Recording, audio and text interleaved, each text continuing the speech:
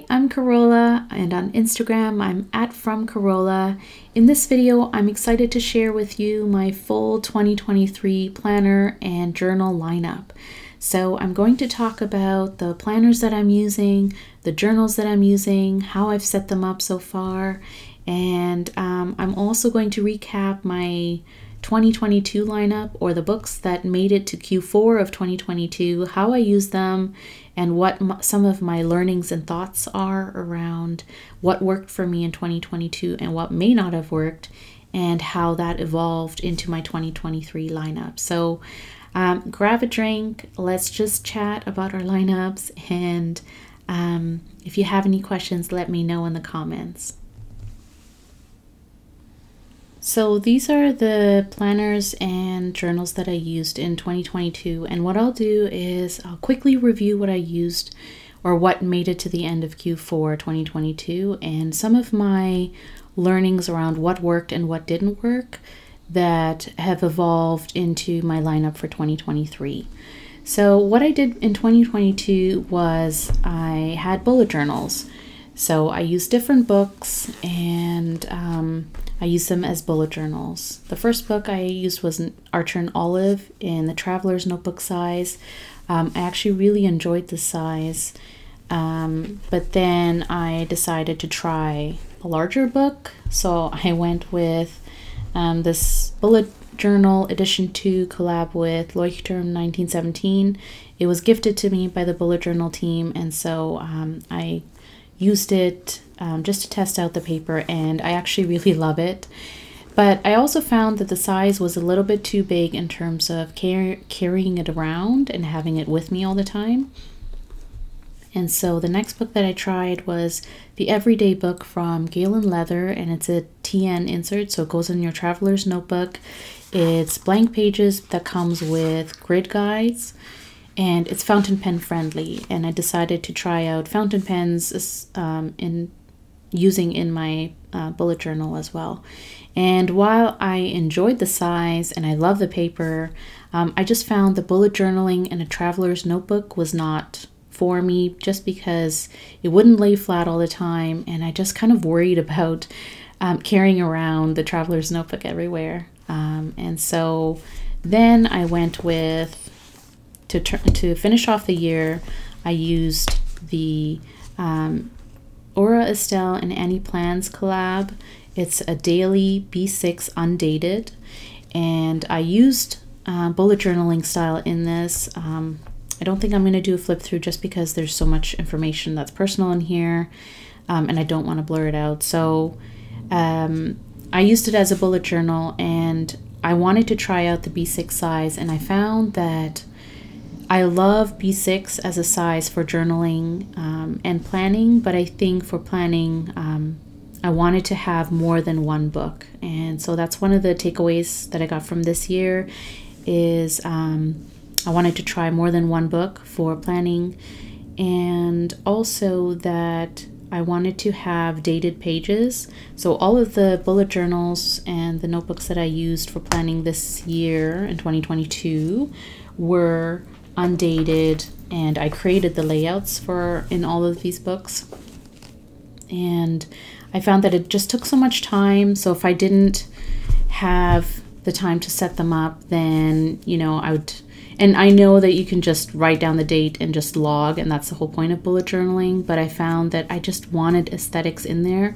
I didn't want to spend a lot of time on it, but I also just writing the date and having different layouts for the month, the week, and the day, I just found I was spending too much time on it. So I decided to go with a dated book for 2023, and I'll share that in a bit. I also used the Hemlock and Oak for content planning. So every week I would just brainstorm the different content that I wanted to post and when I wanted to post it, and then at the end of the week I would do a reflection and just write some highlights of how that week went and ideas that I might have. And so I used the plotter, which is a 6-ring. The Plotter Mini is a 6-ring binder system, and I used it for writing down ideas, and just creative projects that came to mind. And I also did swatches in it and painting with inks because Plotter uses DP paper, which is fountain pen friendly. And I really liked using it as sort of a creative idea book. And it went along with my Hemlock and Oak for social content. And for 2023, I've actually set it up differently and for a slightly different purpose, maybe similar. And I'll share that with you when I talk about my 2023 lineup. And so basically what I learned from 2022 is that I had a bullet journal and the social content planner, so 2 planners at the same time, and I am okay with that. But for 2023, I wanted to test out a couple of new planners and see if they worked for me. So you'll see that I have a few more planners for 2023. I'm not a one book person. I've tried it before. It just doesn't work for me, just the way that I think and I compartmentalize different things. I like having separate books for separate things. For most of my life, when I had a planner, I would have a personal journal, I would have a personal planner, and I would have a work planner. And so if or when I left my workplace or I didn't need it after a year or two, I would get rid of it. I wouldn't archive all of my books and planners, but I would archive or keep my journals and my personal planner. And sometimes I would toss my personal planner because it's a space for me just to write, scribble things down and not worry too much about how it looks and what the aesthetic is. But my journal would be my place that would house my personal thoughts, my ideas, reflections, and sometimes creative bits and pieces. So that's kind of my finding from 2022 as well, is that I like having different books for different things, and I like having a purpose for each book. And so what I've started doing, or what I've been doing so far, is I write an intention in each book. And so I know what that book is for and what the purpose is and what I would like to get out of the book throughout the year. And so keeping an intentions page keeps it balanced for me, or brings me back to what the fundamental purpose of that book is. And that's how I've sort of kept different books for different purposes. But they all work for me. Or if they don't, then I learn from that and I experiment for the next year. I also don't archive everything. So as I mentioned, I do keep my journals and my personal books, but I don't tend to keep planners and work planners and things like that. So for my journals or things that I use to document things, what happened, highlights for this year, I basically had 3 books. So I used a Hobonichi Weeks. This was my finance tracker, and I also kept tabs on Happy Meal and packages that I ordered, when they were shipped and delivered and stuff like that. So this kept me organized in terms of finances. And I used another Hobonichi Weeks for documenting highlights and milestones for my kids. And so I just noted down sleep patterns, meals that they had, things that they liked, things that they didn't like, funny things they said, and just milestones and development. And so when I look back on each year, the books that I kept for them, I can look back on, how they developed in that year. And then lastly, I have I use the Hobonichi Cousin Avec, which is 2 books for a year, so 6 months in each. And I found that it was a good space to document things that happened throughout the year. So it was a yearly archive of just what happened, but I also used it as a personal journal. And one of the things that I learned from using the Cousin, which is A5, and this was my first year actually using the Cousin Avec. So I wanted to see if an A5 was the right size for me. And what I learned was I actually want to have 2 books for the purpose of a yearly archive and for personal journaling. Because I want a yearly archive for the future where my kids can refer to it and we can look back on highlights and see how that year went. And then I want a separate book for personal journaling, personal thoughts, reflections, and ideas that I don't necessarily want other people to look at, even if they are my kids. So I think for the purpose of that, I decided to go with 2 books for 2023. And I did enjoy using the Cousin Avec, and I loved the weekly layout and just putting in, you know, what happened during the week and using stickers and stuff like that. So that was fun. But I am not going with the Cousin Avec for next year. I also learned that I find fountain pen friendly paper very important. So I love using fountain pens for journaling and writing. And so for 2023, most of my books are fountain pen friendly. And they also handle a little bit of watercolor because I like to add some paints and things like that in my journals and notebooks. So that's one thing that I found was very important. And of course, the deal breaker every year is the book has to lay flat. I cannot handle books that don't lay flat. And if I do have books that don't lay flat, then I use them very occasionally. But my daily books, I need them to lay flat. So that was just a deal breaker. I've always had that. And this is pretty much my 2022 lineup that I used, or that made it to the end of Q4 2022. So these are the planners that I'm going to be using for 2023. And I'll walk through each and how I plan on using them. If you want more detail about each book, for most of them, I'm going to actually film a separate video of how I'm going to use them and how I've set them up. So you'll get a detailed flip through and just chatting about how I use the different sections in each book. So this is more of an overview, and I hope it's helpful and gives you some ideas of how to use these books if you're planning on using them as well. So first, I have the Hemlock and Oak Minimal Weekly Planner. It's an A5. This was kindly gifted to me by the Hemlock and Oak team after I completed a 2022 product survey where I gave a lot of feedback about their 2022 planner. And I am really happy that some of those changes were implemented in this version. And this is the minimal weekly planner. They have the regular size and other books as well.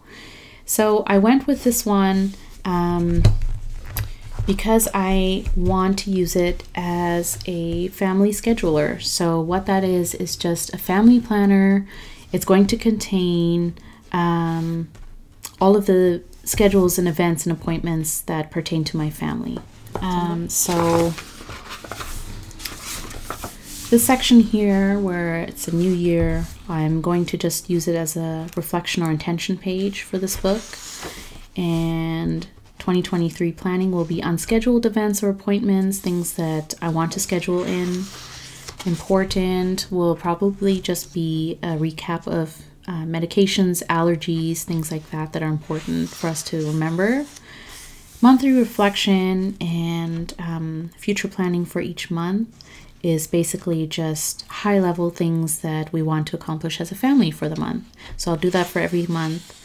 The monthly view is basically going to be looking forward to or tasks that we need to get done, as well as birthdays, anniversaries, events, and activities that my kids are enrolled in that I need to sort of see as a monthly overview.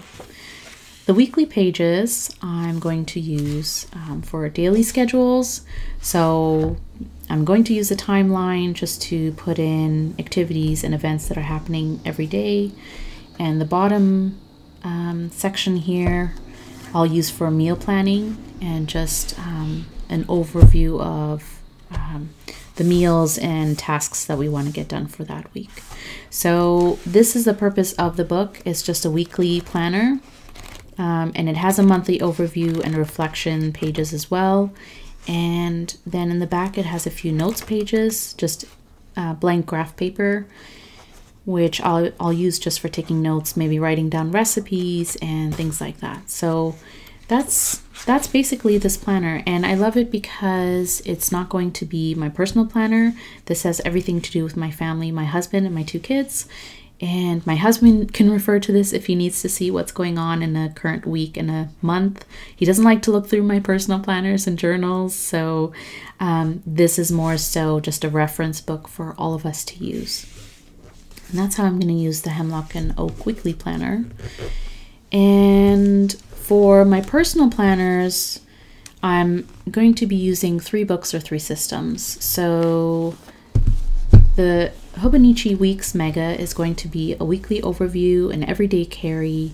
It's going to house all the information I need to let me know what's going on in any given week or month in terms of tasks, events, appointments, things that are happening. I'm also going to use the notes section for bullet journaling, just daily logs and daily tasks and things like that.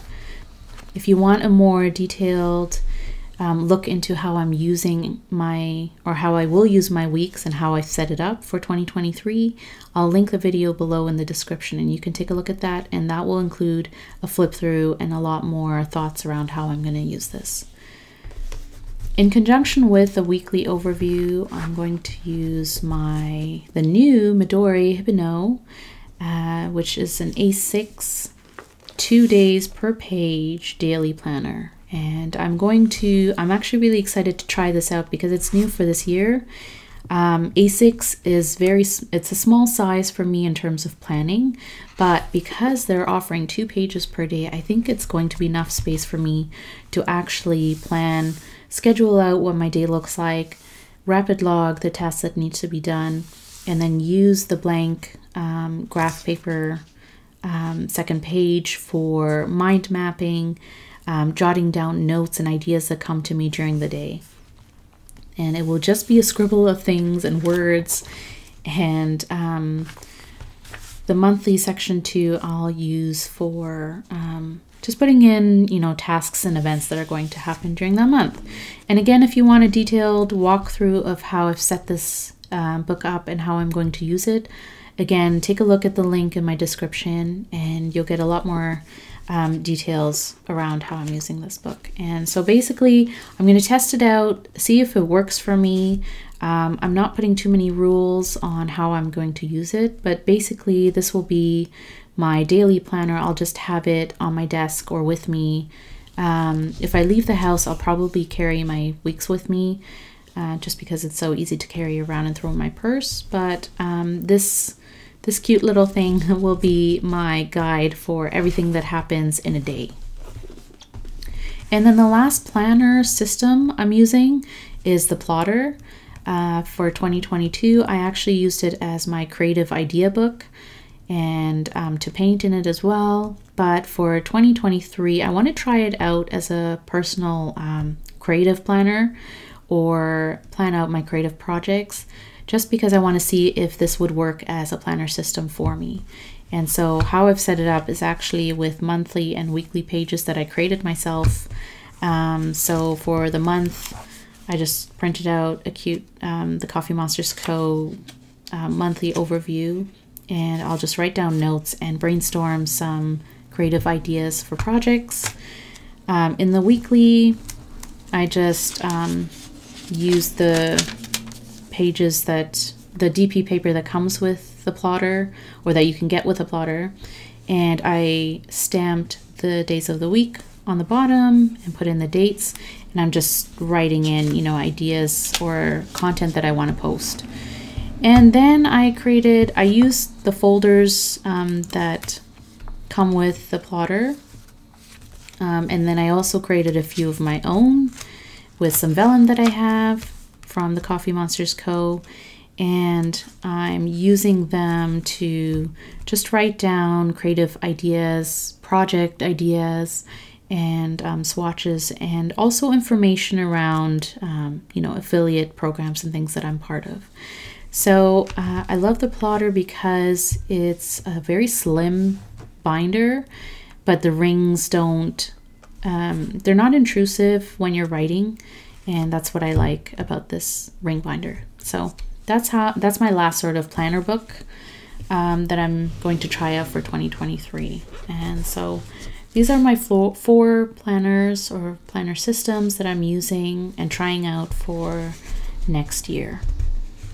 So the journals that I'm using for 2023 are the Sterling Ink Common Planner, Hobonichi Planner in A6 English, and a Traveler's Notebook Standard with a few inserts in them. So I'll just go through how they're set up and how I'm going to use them.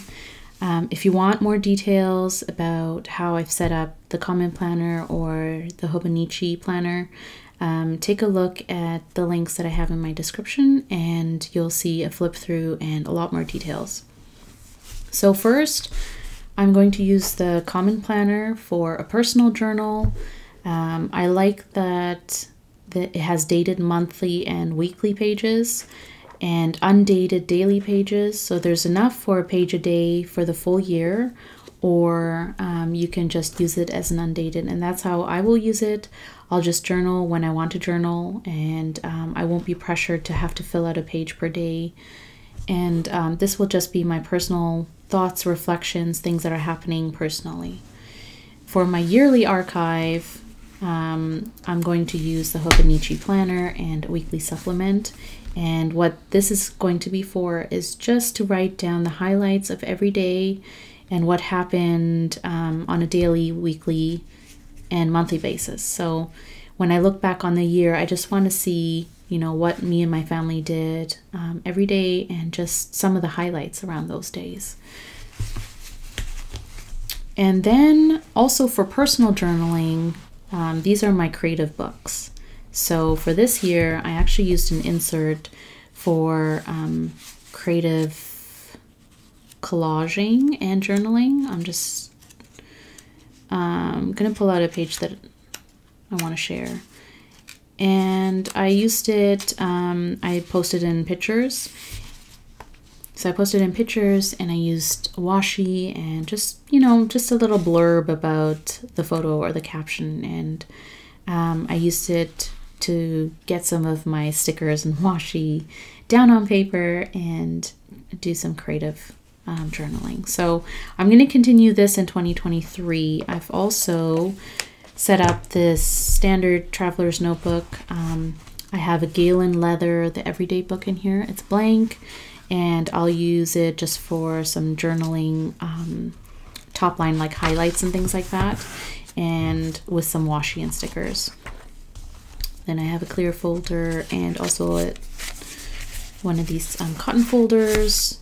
And I'm using the 2023 weekly insert from Traveler's Company. And what this will be for is just my thoughts around how a week went.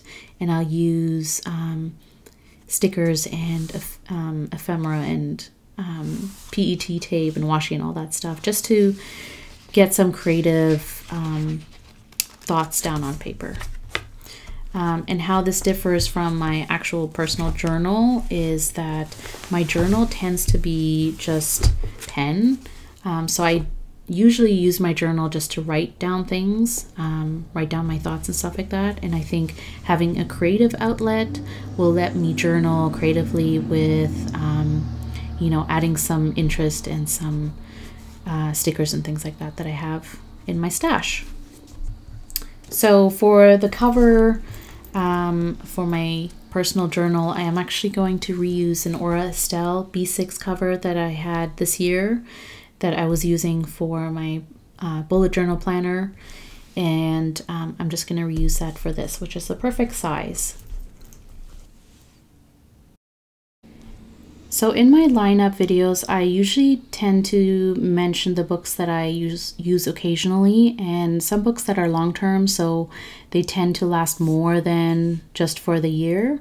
So an example of this would be my B5 Stalogy, which you may have seen in previous lineup videos. I still use it for long-form journaling, which is just for like big events and milestones in my personal life. And I like to long form journal about this stuff, and I can look back year over year on, you know, days that were important to me and events that happened in my life that I want to archive and look back on. And so the B5 Stylogy is going to be with me in 2023 as well. Another book that's like that is my 5-year Hobonichi, an A6. And so I started it in this year, 2022. And I just used it for gratitude practice. So every day I would just put in a line of something that I was grateful for, and that I was thankful for. And I also started watercolor painting in it. So if you follow me on Instagram, you might see some of my watercolor paints, some of my floral illustrations. And so that's how I'm using the 5-year, and I'm going to continue using it that way in 2023. I also have a 5-year Midori, and I use this one for writing down funny things or quirky things that my kids say. And because it's an undated book, you can use it for as many years as you want, basically. And I'm just going to keep using it that way. So it's going to span quite a few years, I think. If you want more information about how I'm using my 5-year journals, I have a separate video that talks about that, so I can link that in the description and you can take a look. I started the B6 Everyday book from Galen Leather for watercolor painting this year, and it's just loose florals and just trying different tools and textures and things like that. So I'll continue using that into next year. And so that's how I'm using that book. And I also started the Passion Planner Weekly Undated this year for as a reading companion. So when I'm reading a book, I would take notes about what I'm reading and just a little recap of the pages that I read. So just in case I don't read for an extended period of time, I can always jump back in and look at where I left off and keep things that way. And then the last occasional book is the Traveler's Notebook in passport size. And this will be for when I travel, and I've used it this year actually when I went to Toronto for the Planners Gonna Plan conference. And so I just kind of collaged a few things that happened there. The second insert I have is a monthly insert that's undated. So I'm going to use it when I do travel. I'll just use it for that month, and I'll plan out what I'm doing or where I'll be and things that have to get done. And then the third insert I have in here is just sticker release. It's from their B-sides and rarities release that they had for 2022. So that's how I've set up my Traveler's Notebook passport. It's going to be for travel, and just when I use up an insert, I'll just put in a new one. So these are my occasional books. I have other notebooks that I use. I have so many notebooks that I use for different purposes that I don't use daily or even weekly, but they are there for when I want to jump into a specific topic or a theme. And that's how some of these books are used in my bookshelf. And I'll continue to use them in 2023. And that's pretty much my full lineup. Just a little note about the tools and pens that I like to use in my planners. I love using fountain pens for journaling and just taking notes.